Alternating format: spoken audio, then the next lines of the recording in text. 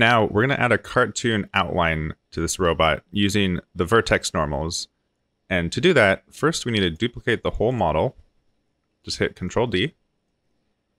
And now we have two of these, so you can see here. And we need to delete the particles in it, so let's just expand this.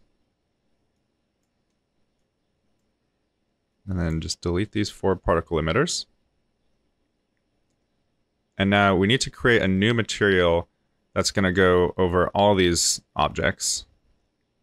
So we can just add asset, material, and the shader type is going to be a shader asset. And we're going to create a new asset here.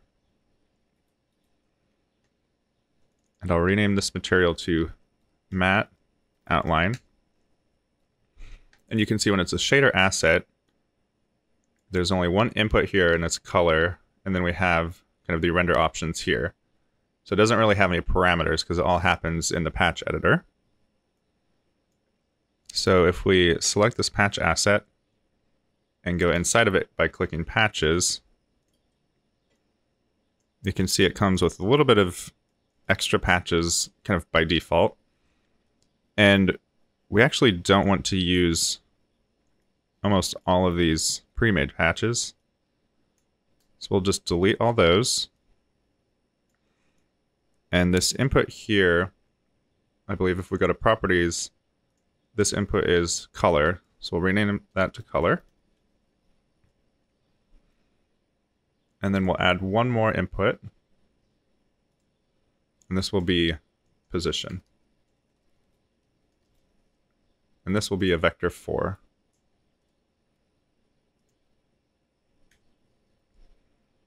And that made this little purple node over here. So we'll attach position to position and color to color. So now this patch asset isn't really doing anything, but it gives us the option to basically move the position of where these vertices or polygons are rendered. So we'll go back out of this patch asset.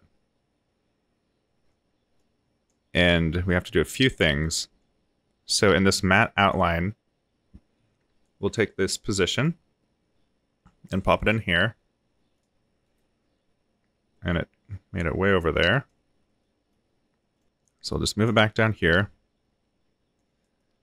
And this part involves a lot of kind of confusing patches and some confusing logic. So I've kind of already built it down here, but I'll rebuild it up here and just kind of explain what each thing is doing as far as I understand. So we have this vertex attribute, and this grabs the local normal of each vertice. So the normal is the information that tells it which direction the shader should be rendered. So if there's a polygon right here, it's facing pretty much directly towards us, and these polygons up here are facing up. And so now we're going to swizzle this. So it converts it into a kind of different style of value. And we're just going to use X, Y, Z, and 0 for the alpha. And now we'll multiply this. And the value needs to be super tiny, so it'll be 0.0005 in this case. And then we need to grab another vertex attribute, and this time it's the local position.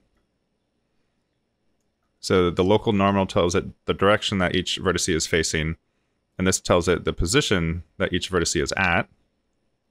So we'll add these two values together. And then we need a vertex transform. And this is essentially telling the vertices kind of what to do or where to go. And we'll multiply that by all these values that we've calculated. And we'll put this output into the position of this.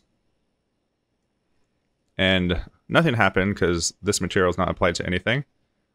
So we'll take this new robot, and I believe we have to manually select each of these and change it. So let's just take a second. As I started adding these materials, I noticed that this vertex transform needed to be swapped with this add. So I'm just going to put that there and this here.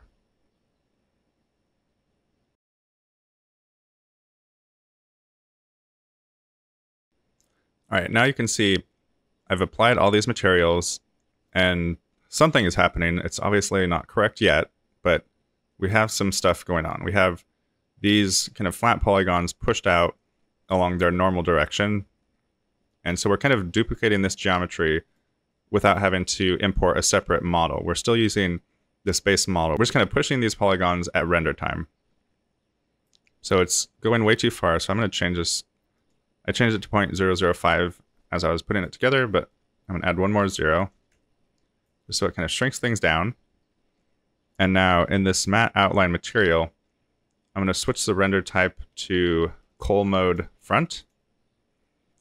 And now you can see what's going on. So we're only rendering kind of the back-facing polygons. So in the front, you're not seeing it rendered at all. But as it wraps around all these polygons, it'll render the back side, not the front side. So if we go back to back, you can see on these edges, it's transparent. But if we go to front, it appears like there's little outlines around everything. And we can change this color to black if we want a black outline. And that's essentially it. If you zoom in, you can see a little bit more what's going on.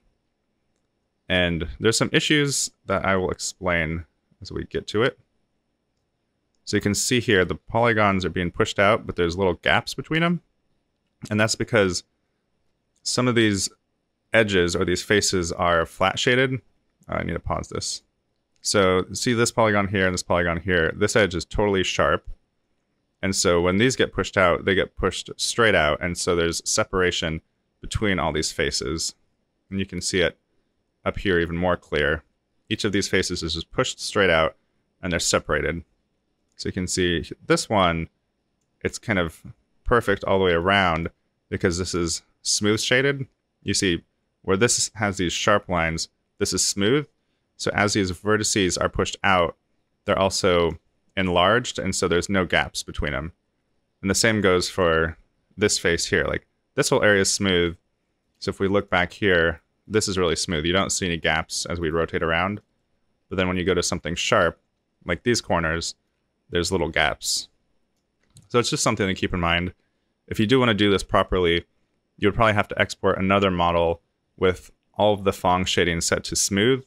So all these edges would be smooth, but then this outline would also be totally complete and not fragmented like this. But when you zoom out, you don't really notice all these little gaps because they're so tiny compared to the whole model. If you look in the viewport here, you probably wouldn't even notice it unless you were looking for it. And so now it just has a little bit of a cartoon or an outlined look.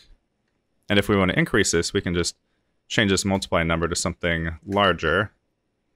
But then obviously you see the issues a lot more, so you'd have to be a little delicate with these values. You could do 0.0006, 8 even, or you could go really small and just have it be super subtle, so it's just a very fine line on the outside. And the smaller you go, the less you'll notice these little issues. I think 0.0005 looks pretty good. And that's it. It's a very confusing set of patches, but as long as you just kind of copy all this and make sure your patch asset is set up with these outputs over here, these inputs and outputs, then you should be golden.